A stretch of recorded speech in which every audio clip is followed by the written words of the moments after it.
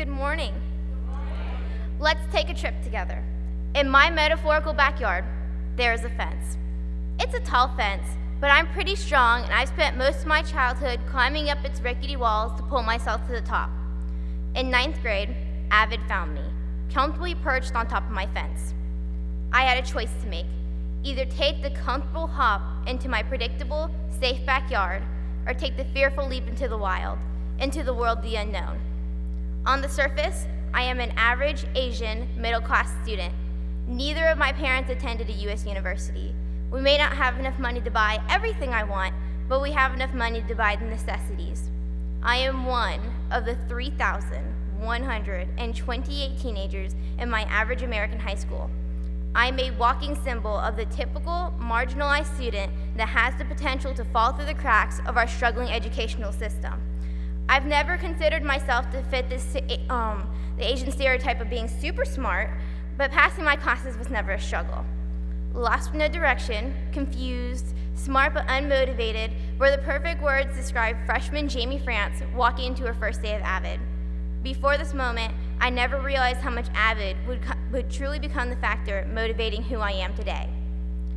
Anyone who knows me now could tell you everything I do and say is about school, whether it's where I want to go, what I want to be, or what exactly I'm going to do to achieve my goal. There is nothing that will deter me from my vision. I believe every student deserves to feel special and have an education that challenges and inspires, encourages and motivates us to get somewhere in life. And that is what AVID has given to me. So if you ask me how AVID has helped me academically, I could tell you plenty of different ways.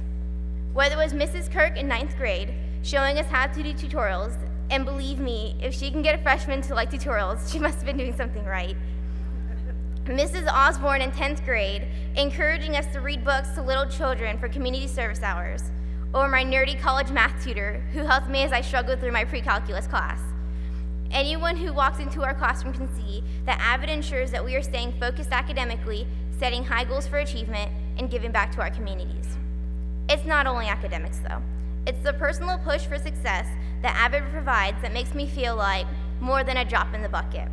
Sophomore year, Mrs. Osborne passed out report cards saying, "AB Honor Roll is not necessarily something to celebrate. For every B you get, you can take $1,000 out of your pocket because that's what makes the difference between a full ride through college and paying your way." There are not that many teachers that give you this harsh reality. We know as AVID students, these teachers truly care about us. As my high school career progressed, AVID became a greater part of my life. I figured out AVID's not about allowing a teacher to do all the work and gain all the glory. It is about empowering the students to work together to help make AVID our school greater than it already is. I believe one of the strongest decisions made at our school that has moved us forward occurred when students were asked to be a part of the site team and hold office positions. Our teachers are taking a risk by delegating authority to us, but the students were willing and excited to take part in the behind the scenes of AVID. We were prepared to help take up some of the burden of holding up this college readiness system. As AVID president and a site team member, I've been able to help perfect fundraisers and community service projects, and I feel that more than ever, our faculty and student body are interconnected with a common goal: to build college readiness school-wide. And with that, we become a family. However, what AVID does for a student in the spotlight does not represent what it does for them behind the scenes. If you're sitting in the audience and this is your first week of AVID and you're just taking your first sip, drink it fast. As an AVID elective teacher, your position is very clear.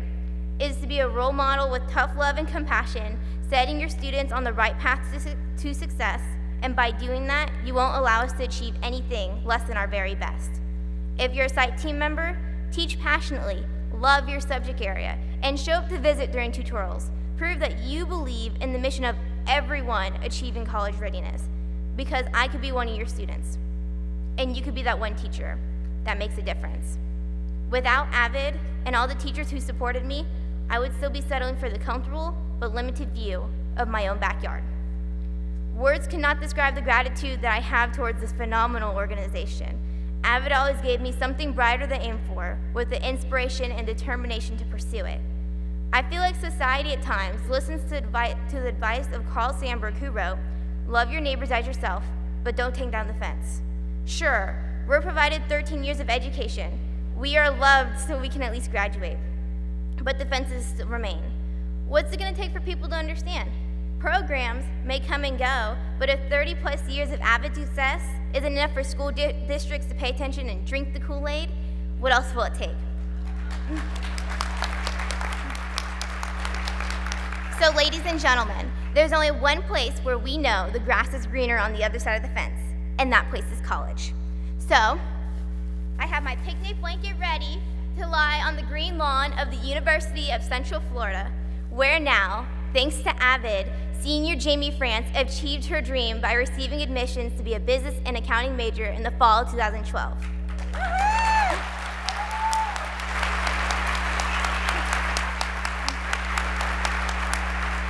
Here's to taking down the fences and showing this next generation this greener grass.